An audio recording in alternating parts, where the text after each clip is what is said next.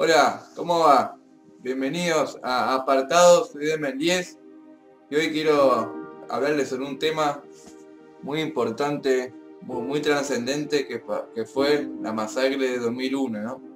La masacre donde el gobierno mató a 36 personas y dejó 400 heridos. ¿Qué pasa cuando el pueblo sale a protestar, sale a reclamar lo que es suyo? ¿Qué pasa cuando la gente se cansa? No solamente los pobres, sino la clase media se cansa de que realmente se caen en ellos, ¿sí? ¿Qué pasa? Pasa lo que pasó en el 2001 y no se volvió a repetir de nuevo porque el pueblo no volvió a salir de nuevo. Y estoy seguro que si el pueblo vuelve a salir de nuevo, los muertos van a ser mucho más. Y miren, en el curso de la crisis, fuerzas policiales y en algunos casos civiles armados reprimieron la protesta popular, causando en todo el país la muerte de 36 personas, 14 heridos también, entre ellos 7 niños entre 13 y 18 años y 7 mujeres. La mayor represión se produjo en pleno centro de Buenos Aires, siendo conocida como la masacre de Plaza de Mayo, donde fueron asesinadas 5 personas. Ustedes podrán ver que no fue ninguna boludez. Esto es un tema, no lo quiero hablar solamente de lo que es en Argentina, sino lo que es el mundo, lo que es cuando un pueblo se levanta y reclama lo que es suyo. Te dan plomo, vos reclamás y te dan plomo. Yo no voy a subir fotos de lo que fue, porque si ustedes buscan en internet, pongan crisis 2001, muertos en el 2001 Argentina, y le van a salir la cantidad de fotos que hay de los cuerpos, de las víctimas, de lo que sería la gente herida, mucha sangre se puede decir. La verdad que se recorrió mucha sangre en lo que sería la Plaza de Mayo, ¿no? Y uno va a votar. En ese momento tuvieron que votar. Que la gente se había cansado de Menem y por eso estuvo de la Rúa. Miren, en 2003 fue condenado a 10 años de prisión en Entre Ríos el cabo de la policía provincial por el asesinato de Rosa Panigua. En 2004 fue condenado a 14 años de prisión el policía santafesino, no olvidé el nombre, por el asesinato, un policía santafesino, por el asesinato en Rosario de Claudio Pocho Leprati, un militante social en memoria de que el cantante León Gieco compuso la canción El Ángel de la Bicicleta. Para todo esto, la gente ya estaba cansada y obviamente quería que renuncie el presidente, ¿no? El presidente de la Rúa, que por eso es el video, hoy murió. Y me dio la verdad mucha ganas de hablar sobre este tema, ¿no? Que fue algo brutal, la verdad, de cómo el gobierno te reprime para que te calles y tengas miedo. Hoy la gente tiene miedo de lo que pasó. Hoy la gente no va a salir adelante a hacer cacelorazo, no sale adelante para poder dar la vida por el pueblo, no dar la vida por su familia. Pero hay un montón de personas que dieron la vida por su familia.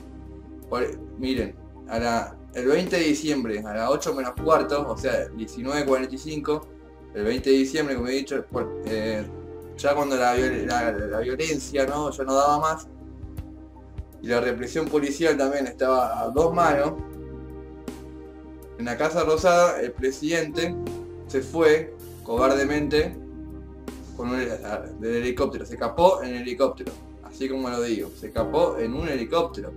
¿Dónde viste que eso pasa?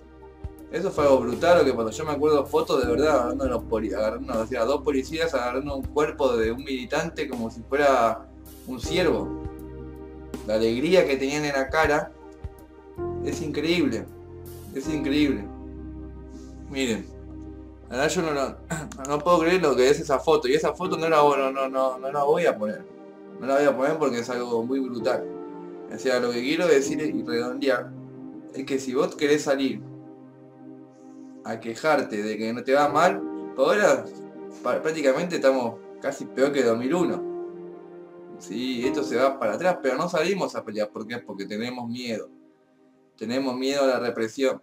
Tenemos miedo a estar muertos, porque no solamente te reprimen, sino que te matan. 40 personas, 400 heridos. Es un montón.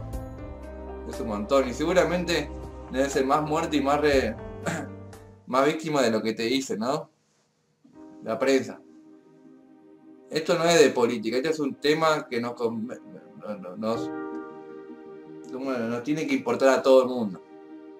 ¿sí? Porque como te digo, voy a decir, si salís te van a matar, pero no hay que otra, o sea, es lo que ellos te quieren decir, o votá votá al otro, y si no te gusta, te morís, te reprimimos.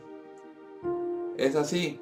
Hoy murió un presidente nefasto, murió un presidente que no le importó dejar el pueblo en ruina con el tema de los patacones, con el tema de los recops, y era lo mismo, el dólar está más de 40 pesos, el peso no, ya está devaluado, no sirve para nada, pero hay gente que sigue votando a ese presidente.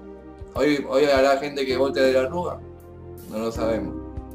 Pero sí que hay un gobierno, ¿sí? y la elite, que ya ni humanos vamos a decir que son, con eso es otro tema, no ponen la bala directamente, o sea, lleno de agujeros, el cuerpo de la víctima lleno, o sea, le dieron más a 2 manos, está muy...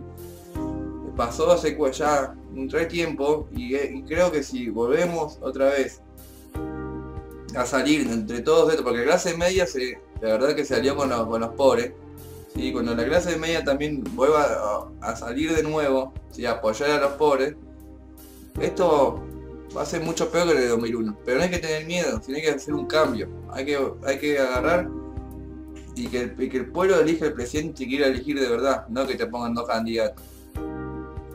Voy a cerrar con esto ya y espero que podamos salir adelante y que si realmente vuelve a pasar, pongámosle más huevos, porque esa gente murió por algo. Esa gente murió para que nosotros nos abra la mente, no van a morir, o sea, no puede decir que unos negros que van a protestar, porque puede haber sido vos, puede haber sido yo. Tenés salís a protestar porque no tenés para darle de comer a tus hijos. Con un gobierno te lleva todo, esa gente había invertido en dólares en los bancos y le dieron pesos de vuelta. O sea, no, es un tema que si te pones a investigar, es muy profundo lo que pasó en el 2001.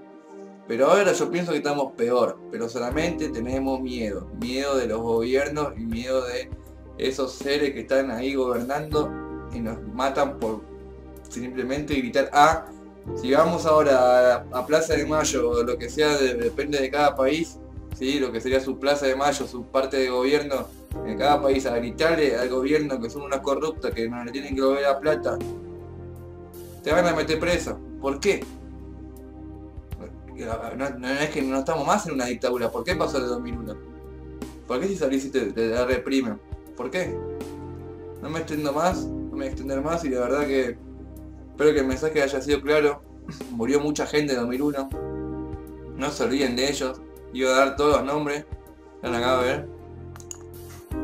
Iba a dar todos los nombres, pero pareció ya mucho, ¿no?